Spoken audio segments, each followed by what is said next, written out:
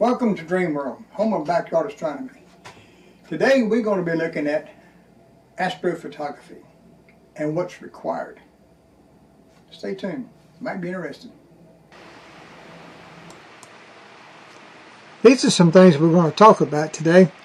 This is a minimum requirement list that's really for deep sky astrophotography. Very important list. We're going to discuss each one of these items today on this video.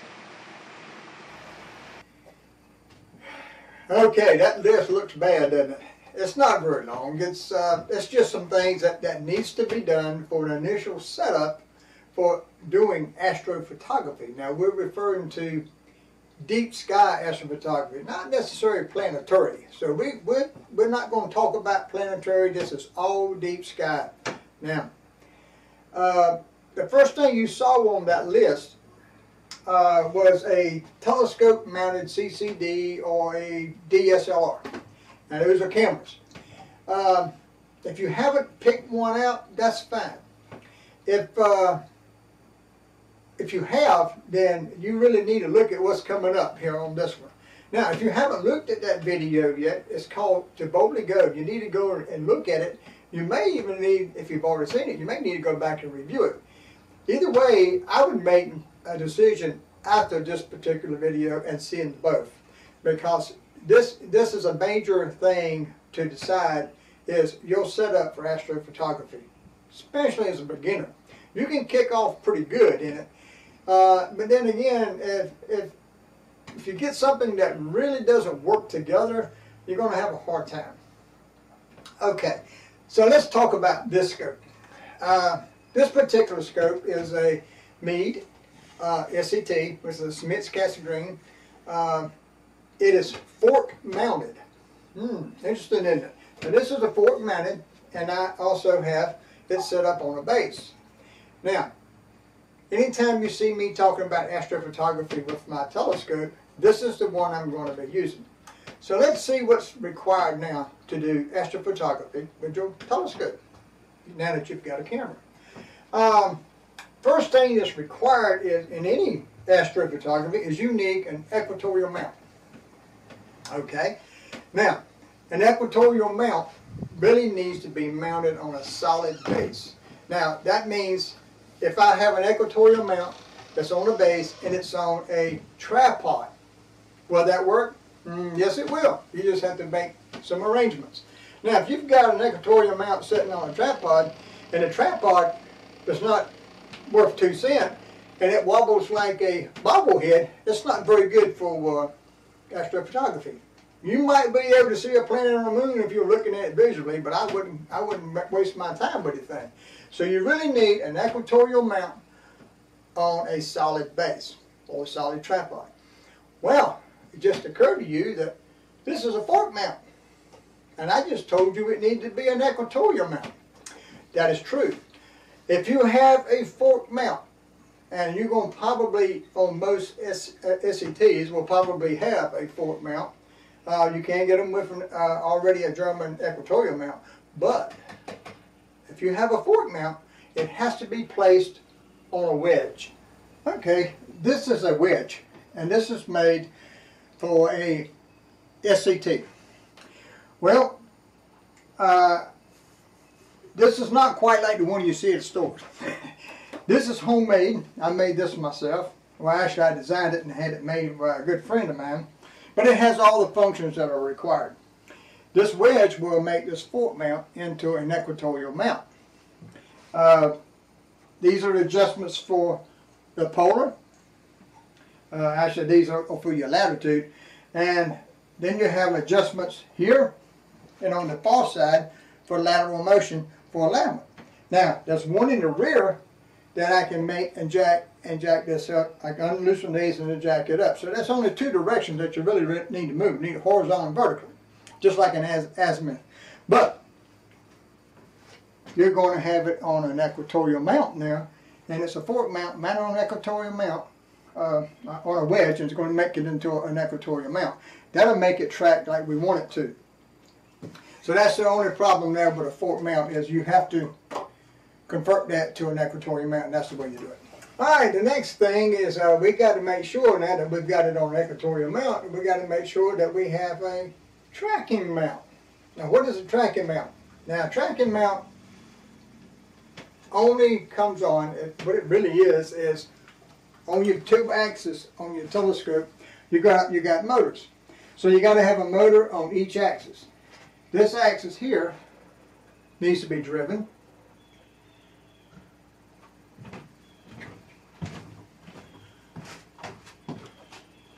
And this axis needs to be driven.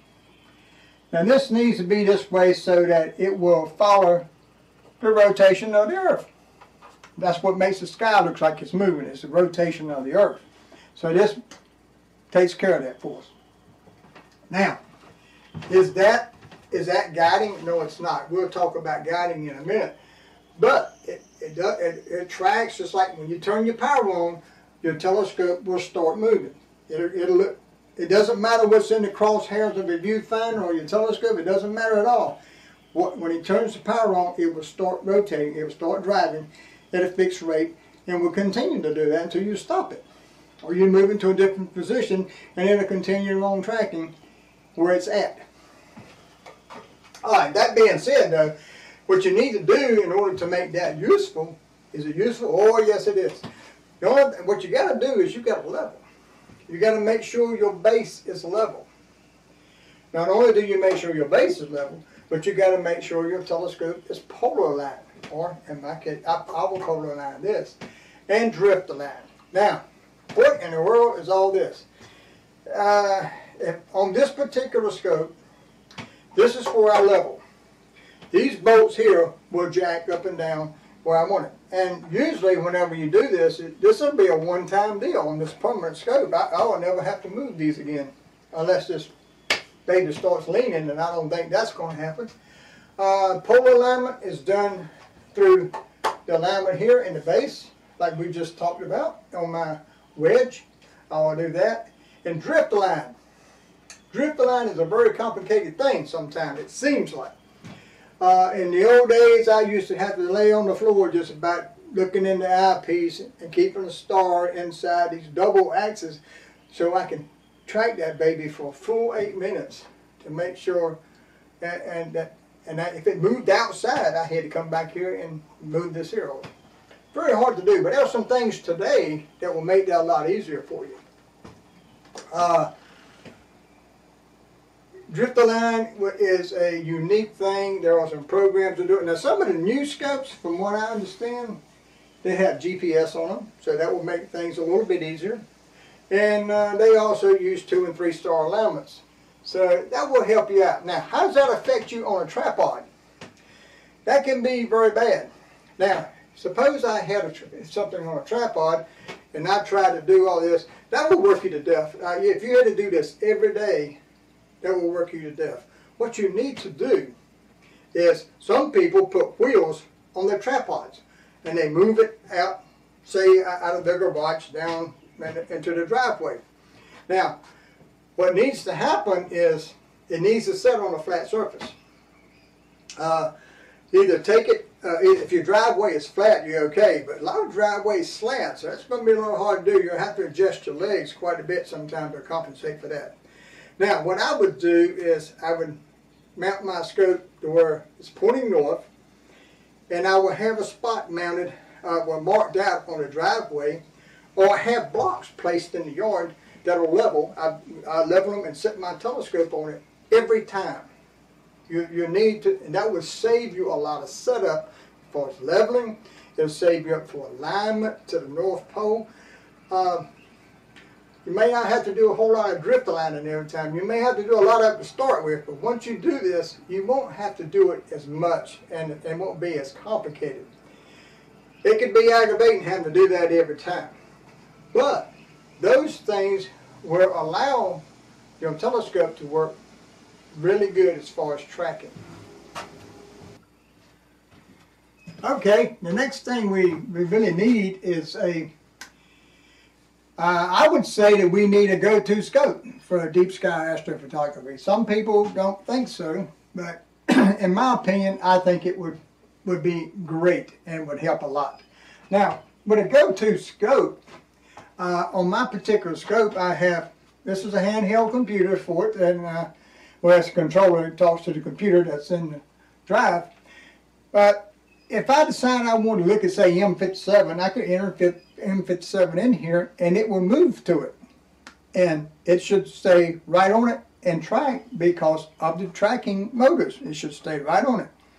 Now, it will also help me find stuff in there. Say there's programs in here that I can activate that will show me what's available tonight. And it will actually walk through the sky showing. This is really for visual stuff. But it's also can be helpful for other things when you get going with it. Now, I particularly think that in order to do, in fact this is a must, is a guide scope. A guide scope is required really for any kind of deep sky photography, astrophotography that's over, say, 30 to 45 seconds. Now, a lot of scopes, if you have it on a tripod and you have it fairly lined up, you can get a good deep astrophotography picture in 30 seconds and 45 seconds if you're pretty close. Now, once after that, you're going to start getting edge-shaped stars and you're going to get tails. So you can eliminate that with a guide scope. To me, now a guide scope will allow you to go a full minute, 5 minutes, maybe 10 with a guide scope, and then shoot multiple frames. Now we're talking about a 5 or 10 minute exposure for one frame. Now I'm not talking about just 4 or 5 frames. You know, we're talking about some deep stuff. Now you stand here and try to guide this yourself for a full minute or 5 minutes, you're not going to like that. So a guide scope to me is considered a pretty major requirement for deep sky. Now, now we've got all this going that we say, and it's supposed to be guiding for us, but when we say we went to look at something in our viewfinder, well, it wasn't there. We told it to go there, but it wasn't there. Or maybe it is here, but when we looked in the eyepiece to view it, it wasn't there. Now, this is a problem. What in the world could that be? Well, the thing is, since we're talking about visual here for a minute, it tells me that the scope and the viewfinder and the eyepiece are not together. Well, what needs to happen is they need to be aligned with each other. Suppose you were doing a deep sky photo and you had a camera on this and it's in the other room on a computer, or it's over here on your iPad sitting over here in a chair somewhere. And so you can't see it unless you go over there and look at it. Well, suppose you put this thing, you say, I'm going to be doing M57. Well, we need something a little bit dark. I can't think of one right off the bat, which really where you can't see.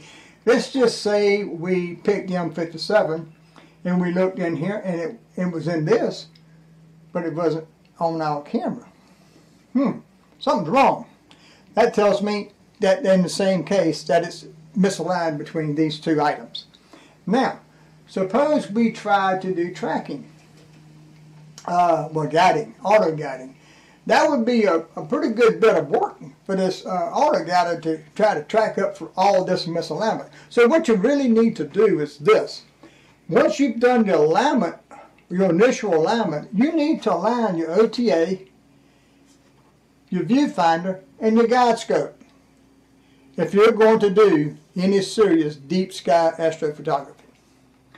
Now, the way you do that is you will put an eyepiece in this holder that with a crosshair, and sit this on a tree, put a tree top in there or a telephone pole that's probably 500 yards away or something, and then do the same thing in the viewfinder, which already has a crosshair in it, and align these two together. And then you can do the guide scope the same way. Then they'll all three be pretty much there. So now when you tell your computer, your telescope to go somewhere, or you move it somewhere and you see it, you have a good idea it's there, because this is what can happen. suppose we were going to do something really deep sky. We couldn't see it. We can't even find it with a naked eye. We look in our guide scope and we don't see it. How do we know it's there? The go-to said it was there. Okay. We look in our camera. It's not there. But we got our guide scope sitting on a guide star. It's already locked in. And as far as we know, it's tracking. Well, there are some things you can do with the program that's capturing your image. As a preview, you can actually do what is called a frame and focus. And we'll do that when we get into to acquisition. We'll look at how to do that. But the point that you need to understand is these three items really need to be aligned to each other, because when you go into deep sky work, you may not see it yourself. You may not even see it on the camera initially. So how are you going to know that it's there? Now, I know that was a pretty heavy blow to you. It sounded like a whole lot of work. But once you've done that, you won't have to worry about it so much. But another thing that can be a problem when you are actually trying to do visual work with a telescope or even deep sky photography, they're not getting good images. There seems to be something really off, particularly when you're doing a visual. All telescopes require collimation except a refractor. All Newtons, Smith's casting grains, any kind of counted object, any of these other than a refractor need to be collimated. That's an alignment that you do with the primary mirror and the eyepiece. Is it required? Yes, it is. If you want to see some good images or anything, it's really desired. You know, to me, it's a strong desire, but it's also really a requirement. The other thing is focus. When you remember when you've done all this alignment and you go and you look into your eyepiece or into your camera and you don't see what you're looking for, the first thing, especially in visual, first thing you do is you start adjusting the focus. It's a natural thing to do. Adjusting your focus is not going to bring the object back into your eyepiece. It will a little bit if you'll see a glow and you turn it a little bit and it moves a little, but that's not where you align the object into your telescope. You need to leave your focus, once you find the object and you focus, you need to leave it alone. So, if I have objects and I can't see them, how am I going to focus? Well, the thing I told you with the program, we'll do that when we do acquisition. Another thing that you could do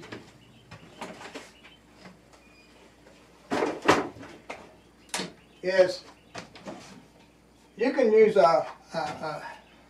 you can make a mask to go on the end of your telescope, and you'll see three items in here. And you bring them to a focus by bringing them into one.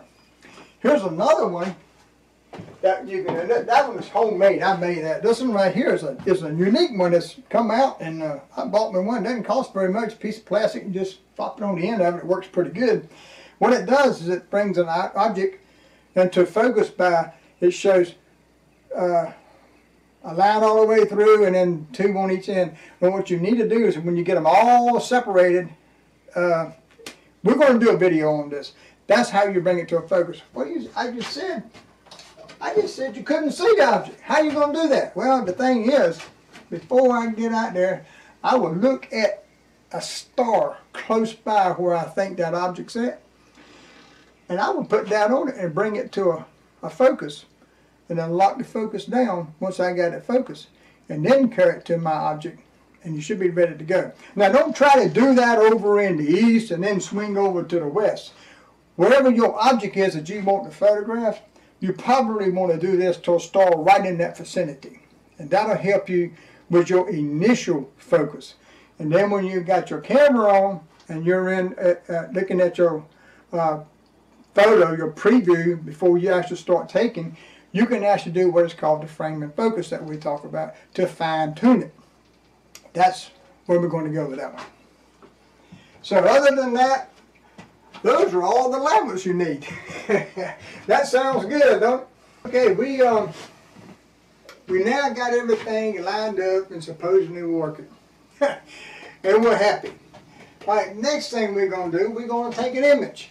Now, we've got our image. We spent some hours out here, maybe a couple hours, taking multiple frames, and we intend we're going to stack these when we get back in our house. Okay, what needs to be done? Well, you need to make what is called pre-processing frames for calibration. You need to calibrate deep sky stuff. Now, when you've done planetary stuff, you pretty much just took the picture, because remember, they were shot, each frame was less than a second. And say you shot 100 of them, or 500 of them, whatever you wanted. It doesn't matter. Each one was less than a second. So you really don't need calibration frames for planetary pictures. But when you get into deep sky, in my opinion, anything over 1 second exposure on a frame is considered long exposure. So anything over 1 second, or 1 second and over, needs to be calibrated. So what you'll have to do is learn to make calibration frames. And we will do a little video on that, how to make calibration frames and then how to use them. But you have to remember now, in deep sky, you do need to come up with calibration frames and be ready to do pre-processing. And that's pre-processing. We'll be doing pre-processing. And then we'll have to do post-processing. Now what's the difference? Pre-processing is the calibration frames. Post-processing is when you take your picture and you want to start, and you've stacked them and you've done all this, and you want to clean them up. You want to darken it, clean the background, bring out the colors and whatever. That's post-processing. You'll make the image look a whole lot better just by doing post-processing. Now, suppose we did post-processing, but we didn't do any pre-processing. You'll have problems in there, like say on pre-processing frames, we'll do darks and we'll do bias and we'll do flats. Now you'll say, well, what is all this we're talking about? You say, we're going to do this later. Well, you need to know what you're going to be doing. If you're not doing dark frames, bias frames, and flats in pre-processing for calibration, then when you go to do post-processing, they're going to still have a lot of problems in them. Now, I'm not going to go into all the problems that you'll have, because we'll cover that in another video. You just need to know that's where we need to go now, is to look at. Now, that you're going to have program to be able to handle that. Yeah, I know. I told you got to have programs. Okay, that means that we got to have programs for making, capturing our images. We're going to capture them and they're going to go straight to a laptop. Ah, there's a key, a laptop. So we're going to need, in astrophotography, you're going to need a laptop. And the laptop is for gathering our images, and keeping track in a library of them, making calibration frames for pre-processing, and post-processing programs. Now, what am I talking about? Your acquisition program that goes with your camera, some of those, well, most of them actually will capture dark frames. Most of them will allow you to use bias frames and flats. Well, there's a uniqueness amongst each one of those that have to be collected. And I'll do a video on that to show you how to make darks, how to make bias, and how to make flats.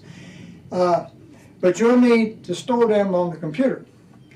You'll also want to have a post-processing program. Now, some of your camera programs will have some post-processing available, things like curves or stretch or some things like that, or maybe color balancing. Well, a lot of people like to use Photoshop. Now, it doesn't matter whether it's an old version of Photoshop or a new version. They just add a whole lot more stuff to them, make them even more complicated using the way they were, in my opinion. I've got 2 of them myself, version 7 and a CS2. I love the CS2. That's what I would suggest, somewhere along there, get something like that. But if you don't want to use, because Photoshop is maybe too expensive for you, Paint Shop, I think Paint Shop Pro from Corel, they do a fantastic job for a lot less money, and some of the same features are in Paint Shop as they are in Photoshop. So it can also be used. There are other programs, like say for stacking your pictures. There's a Stacker. There's Registack 6 is one I like to do for planets. If you're doing planetary work and all, Registack 6 does quite a good job of just stacking those frames, and there is some little bit of post-processing in it, such, like wavelets and things like that, and you can adjust colors. So any of those things are post-processing programs, and you'll need those to be able to do them now. Now once you get them done and you'll fix your picture, you'll want to crop them and then make your little library of them. And save all your old, your pictures that you gathered, all your raw TIFFs, BMPs. I like to use TIFFs, but I'll show you how you can get better pictures by using TIFFs. Anyway, you'll need quite a bit, sounds like, don't it? But you do need a laptop to be able to bring all this together. You'll need a laptop, like I said, for gathering images, for acquisition, to hold the programs for acquisition, post-processing, pre-processing. And here's one that you remember before I mentioned a planetarium. You will probably want a planetarium, like I said before. Make it a lot easier. You say, well, you got a go-to scope. Well, go-to scope doesn't show you like a planetarium does. I use a planetarium also. So you need to consider all those that you're looking at. But the number one thing, alignment. Okay, we covered a lot, and there's a lot to be done. But don't let it scare you. It's not that hard to do. Some of these things will be done one time if you're going to put it on a permanent mount. Some of them will have to be done pretty much every time. But if you're smart about it, you can get this stuff to where it won't be as hard. And every time you do it, it's going to get easier. So eventually you'll get to where it won't be that big a deal. The important thing is to have fun. Enjoy taking pictures. Enjoy showing them. Did it have to be something that come from the Hubble Space Telescope? No. I would love to be able to take something like that, but you think I'm never going to? I don't think so. But I enjoy my pictures. You should enjoy yours.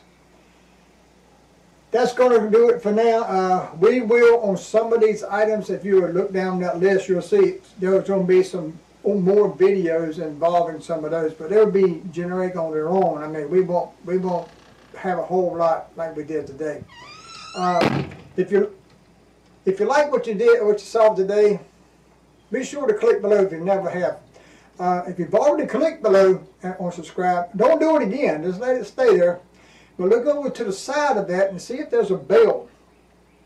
If that bell has not been hit before, you need to hit it. In order for me to, when I post a video, in order for you to get a notice of it, that bell needs to be hit one time. And from then on, it will give you a notification. If not, you may be a subscribed member, but you'll never get a notification. So you won't see anything unless you happen to go to my site. Okay, so if you like what you saw, click like below and leave a comment. Right on down, you'll find a place to put some comments. If you have any questions, maybe you'll like to see a different kind of video.